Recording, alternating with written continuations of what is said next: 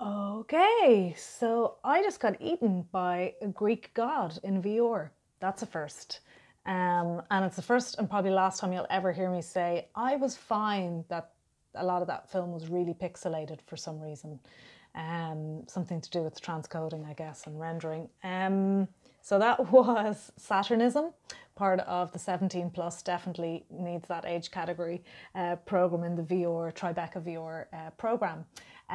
So it's going inside Francisco Goya's painting of Saturn devouring his son. So it opens with that.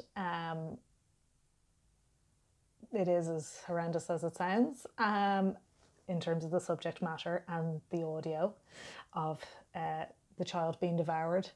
And yeah, I don't know why it was really pixelated, but it was. And then at the end, he comes for me.